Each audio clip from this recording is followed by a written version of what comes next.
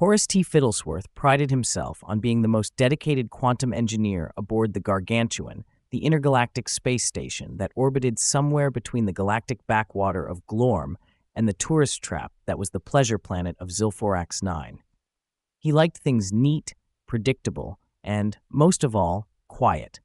Three things that neither space stations nor pleasure planets were particularly known for. Still, Horace had worked for years to carve out his own little corner of the universe, specifically a cluttered workstation in the station's bowels, surrounded by humming quantum stabilizers and unidentifiable snacks of dubious nutritional value. His work ethic had not gone unnoticed, especially by his boss, Commander Zylara Vrockth, a towering, lilac-skinned alien with 6 eyes, 2 of which seemed to be perpetually rolling in exasperation, specifically at him. Zylara was a Zilforaxian, hailing from the aforementioned pleasure planet, which, according to rumor, was less of a planet and more of a 24/7 intergalactic carnival where absolutely everything was legal so long as you signed a waiver. Horace, however, had no time for rumors. He had quantum stabilizers to stabilize. That was until Zylara appeared one afternoon in his dimly lit workstation, looming over him like a particularly menacing cloud. "Fiddlesworth," she said, her voice a silky purr that suggested either deep amusement or the prelude to some form of ritualistic alien dismemberment. "I've noticed how hard you've been working." Horace raised an eyebrow but didn't look away from his console. "Thank you, ma'am. Just doing my job." Zylara leaned in, her 6 eyes narrowing with an intensity that made Horace feel like a particularly interesting insect under a magnifying glass. Yes, very hard, very diligent." There was something unsettling about the way she said diligent. Horace didn't particularly like the direction this conversation was going. He forced a smile, which came out more like a grimace. "Well, someone's got to keep the quantum stabilizers from collapsing into a singularity," he said, in a voice that suggested he would rather be anywhere else, including the event horizon of said singularity. Zylara's smile widened, revealing far too many sharp teeth for Horace's comfort. "Indeed, which is why." She paused dramatically. "I think you've earned a reward." Horace's stomach sank. Rewards were never good. Rewards meant recognition. Recognition meant attention. And attention meant, well, anything but quietly stabilizing quantum fields in peace. "A reward?" he said, feeling panic rising. "No need, really. The work is its own reward, Commander. Love the work. Can't get enough of it." "Nonsense," Zylara purred. "You've been working so hard, Horace. So hard. And I think you deserve a little break. How about lunch?" Horace blinked. Lunch? That didn't sound too bad. Lunch was normal. People had lunch, even quantum engineers. "Sure," he said with a shrug, thinking, what's the worst that could happen? The worst that could happen began approximately 15 minutes later when Horace found himself seated across from Zylara in the station's cafeteria, nervously nibbling on a sandwich that tasted suspiciously like recycled packing material. "So, Horace," Zylara said, leaning forward with a predatory glint in her eyes, "have you ever been to Zilforax 9? Horace froze mid-nibble. No. I've heard stories, though. You know, from the guys. Pleasure planet, right? Not really my scene." He chuckled awkwardly. "I'm more of a stay in and recalibrate the stabilizers kind of guy." Zylara's 6 eyes twinkled with amusement, or perhaps hunger.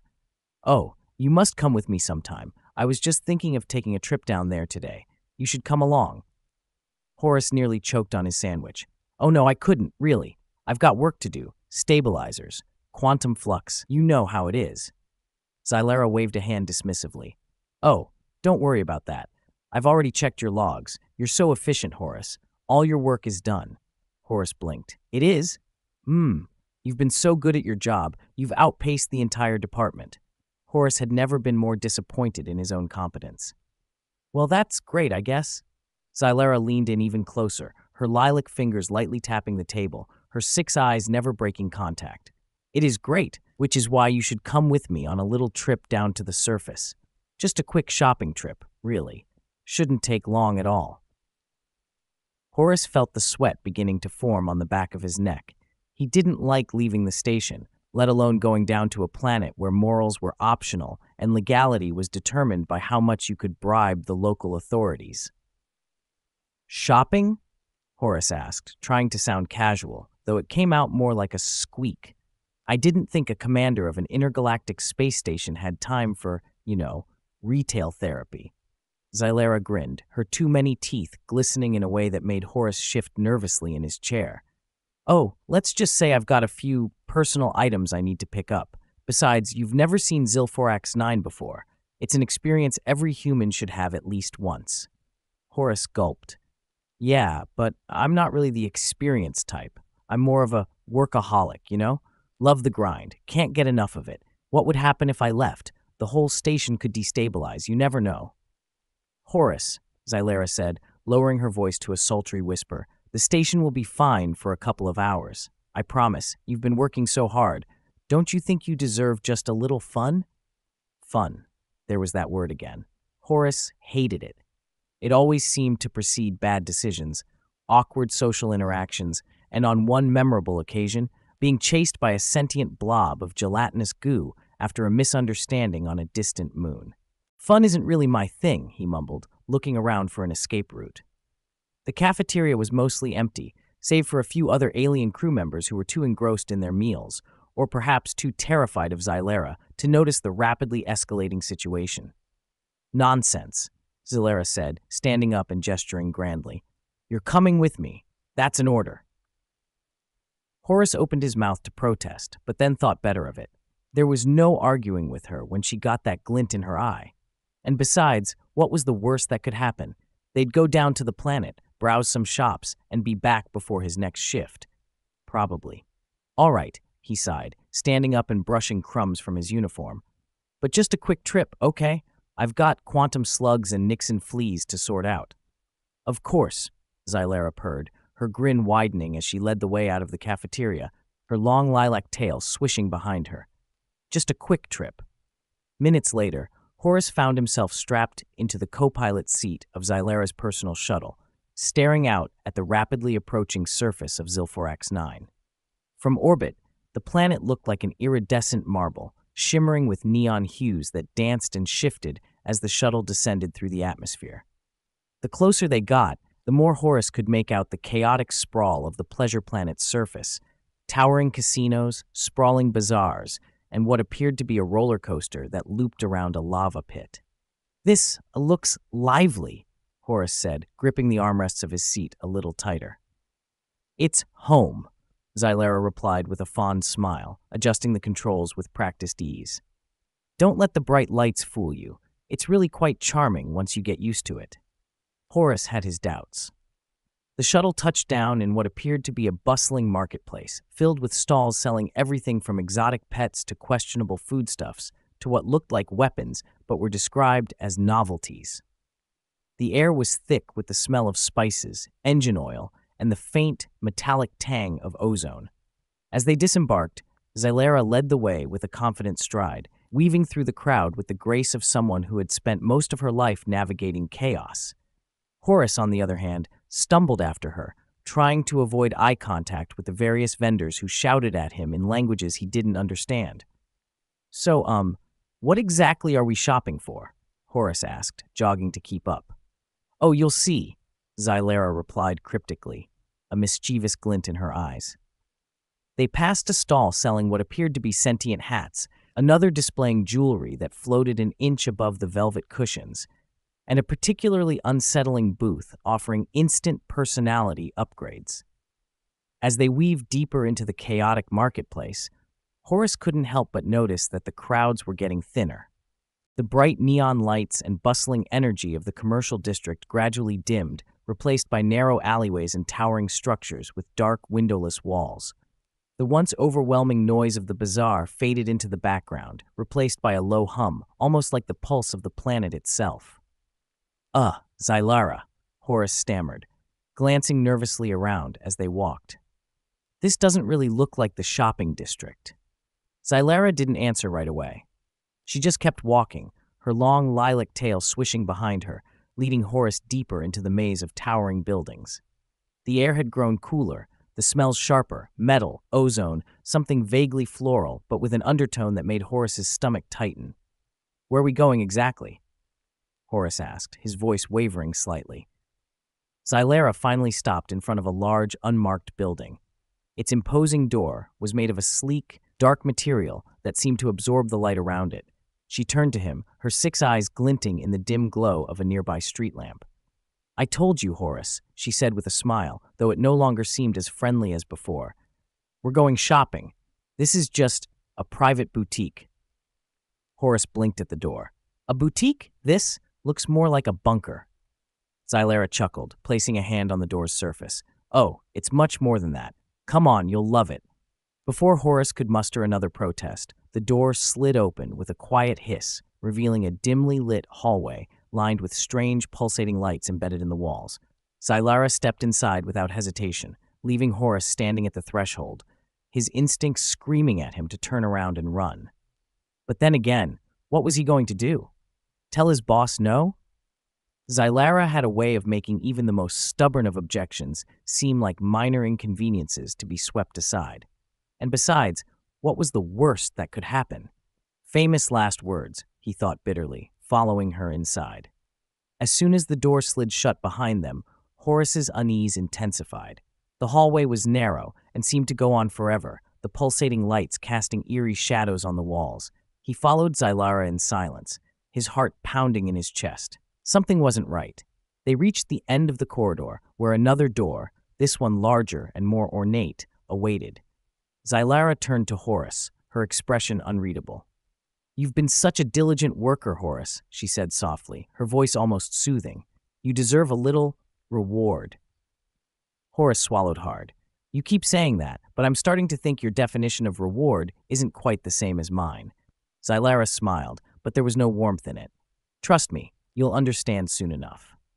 She pressed a hand to the ornate door, and it slid open to reveal a massive underground chamber. The ceiling stretched high above, and the walls were lined with strange, alien symbols that glowed faintly in the dim light. In the center of the chamber was a massive arena, surrounded by rows of seats carved from stone. The floor of the arena was stained with what looked disturbingly like dried blood. Horace's stomach dropped. This isn't a boutique," he whispered, his voice barely audible. Xylara stepped forward, her eyes gleaming with something predatory. "No, Horace, it isn't. Welcome to my personal collection." Horace's mouth went dry. "Collection?" Xylara gestured toward the far end of the arena, where a group of humanoid figures stood in silence, their eyes vacant and their bodies adorned with strange metallic collars around their necks. They were all human. "I've spent years curating the finest specimens from across the galaxy," Xylara said, her voice taking on a disturbingly casual tone. "Humans, in particular, are so versatile. They're clever, adaptable, and, when properly motivated, excellent fighters." Horace took a step back, his pulse racing. "Fighters?" Xylara nodded, her tail curling lazily behind her. "You see, on Zilforax 9, we're known for our entertainment, gladiatorial combat to be precise. It's a tradition that goes back millennia, and I've found that humans make for the most, entertaining participants." Horace's mind raced. "Wait, you're saying you collect humans? For sport?" Xylara's smile widened, her sharp teeth glinting in the low light.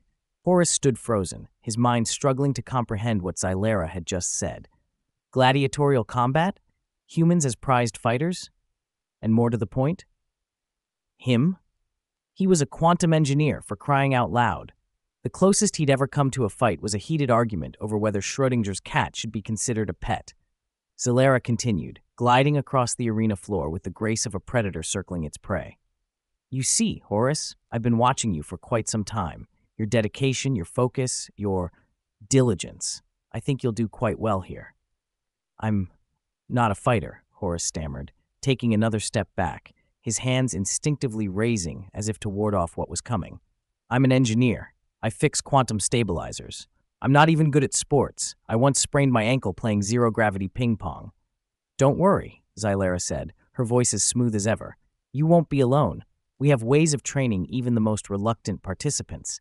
And besides," she leaned in close, her 6 eyes gleaming with a dark amusement, "you don't really have a choice." And with that, she snapped her fingers. Before Horace could react, 2 large, burly aliens, both about twice his size, with 4 arms each, stepped out from the shadows and grabbed him by the arms. "Hey, wait a minute," Horace protested, struggling uselessly in their iron grip. "I'm not. Look, I've got work to do. You can't just..." But Xylera was already walking away, her laughter echoing through the chamber as Horace was dragged toward the far end of the arena. The next few weeks were a blur. At first, Horace had assumed he'd simply be thrown into the arena to be slaughtered by some hulking alien creature. But no, Xylera had other plans. She had a methodical approach to her hobby. Horace was fitted with one of the metallic collars, and through a combination of high-tech conditioning and brutal training sessions, he was molded into something he never thought he could become: a gladiator. The training was effective, to say the least. The collar, as it turned out, wasn't just for show. It had a way of encouraging compliance, delivering sharp jolts of pain whenever Horace hesitated or failed to perform at the level expected of him. It suppressed his panic and fear, focusing his mind on one thing: survival. Even so, Horace's mind remained stubbornly focused on one thing: work. As he slashed through training dummies with weapons that felt too large for his hands, his thoughts drifted to the quantum stabilizers he hadn't finished calibrating. As he ducked and rolled under the swings of his fellow trainees, he found himself mentally reviewing maintenance logs. As he was dragged back to his cell, bruised and exhausted after each grueling session, he lay awake thinking about the fine-tuning of energy fields he had yet to complete. "I have to get back to work," he muttered to himself one night, staring up at the cold, metallic ceiling of his cell. "This is just a distraction. I've got stabilizers to fix." The first time Horace fought in the arena, he was terrified, not of death, but of failure. For all his reluctance, the collar had conditioned him to fight with a ruthless efficiency. By the time he stepped into the center of the arena, surrounded by thousands of roaring spectators, he was no longer the bumbling quantum engineer who had stumbled down to the planet's surface with his boss. He was something else now: Xylera's prized fighter. His opponent was a hulking reptilian creature, easily twice his size, with rows of jagged teeth and claws that could probably tear through steel. Horace had no business being in the same arena with it. But as the creature charged at him, he felt a strange calm settle over him. Instinct took over. He dodged the first swing of the creature's claws with a grace he didn't know he had, rolling to the side and coming up with one of the energy blades he'd been assigned. The collar buzzed faintly, pushing him forward, guiding his movements. He slashed at the creature's leg, just below the knee, and it let out a roar of pain as it stumbled. Before he knew it, the fight was over. Horace stood over the unconscious, or possibly dead, body of the creature, panting heavily, the energy blade still humming in his hand. The crowd roared in approval, their cheers echoing through the arena. But all Horace could think about was, "This is a waste of time. I have work to do. I don't have the time to battle and play gladiator. This is ridiculous," he thought. But Xylera could see that having a carrot on a string above his head, which was the work that he loved more than anything else in the entire universe, would be the way she would keep him here, or so she had thought. She was too overconfident, like a smiling con artist, in her assessment of humans' abilities and wiliness to get back to something more cozy and familiar. What she failed to account for is human adaptability and the knack to find a solution for any problem, from quantum string theory on how to make the perfect bowl of ice cream and how to avoid getting sucked into black holes while looking for a nice place to have a picnic, and other space mysteries. Horace, while playing along with Xylara's twisted Hunger Games, he had already formulated a plan. Much like how a baboon could use a stick to eat termites while mating, this also just comes naturally to humans. His plan was simple, well to him at least.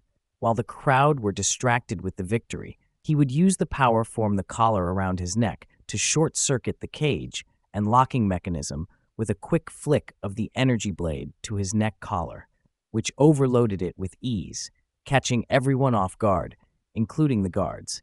Since no one had really tried to escape before, it was relatively easy to maneuver his way back to the space dock, but his mind was heavy with the fact that he could not go back to the space station, as it surely would be on alert by now, thanks to Xylara for mucking up my day of fun.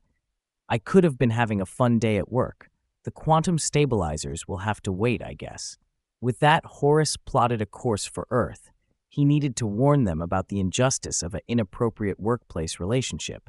and the need to file a complaint with HR about the dangers of a simple lunch with your boss.